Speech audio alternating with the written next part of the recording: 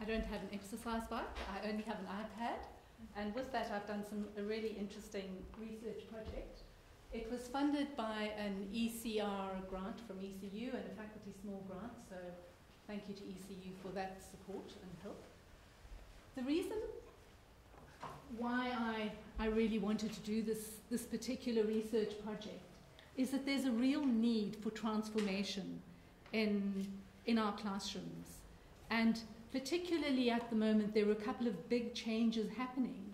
And I felt it's really important that as academics and as researchers, that we are at the forefront of supporting this change and making sure that the change is being informed by our research and by some serious academic work.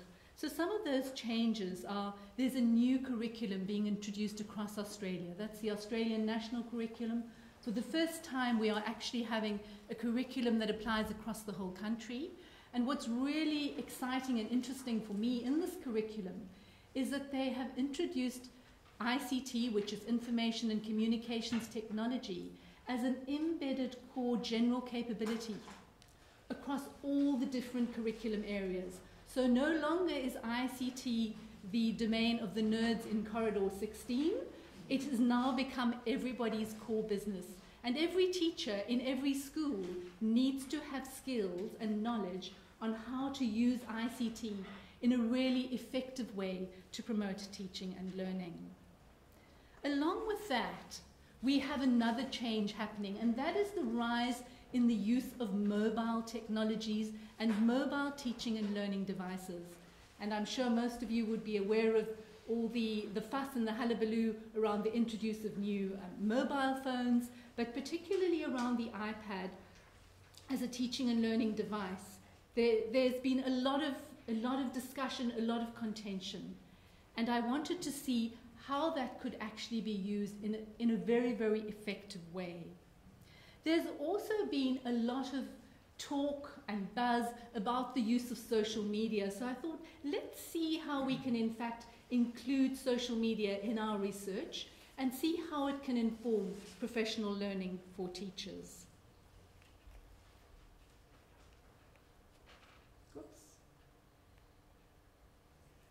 So who did I do this research with? It took the form of a professional learning model, and I used a blended model. I did face-to-face sessions, and I also used online teaching tools. It had 5 phases, took place ostensibly in the face-to-face mode in 4 schools in Western Australia across the different sectors of government and independent. I have 17 teachers involved and 400 students. And then I produced as well an online network and a blog which supported the project. And in that blog I have to date, in fact I've got to update that because I had a couple more today, but it's 25,124 downloads of the blog, and has developed this community which has been supporting the research.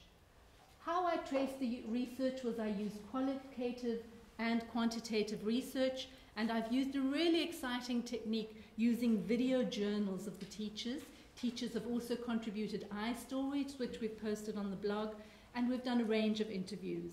We've also done surveys, used Google data analytics, tracking the use of the social networking sites, which has really been fascinating.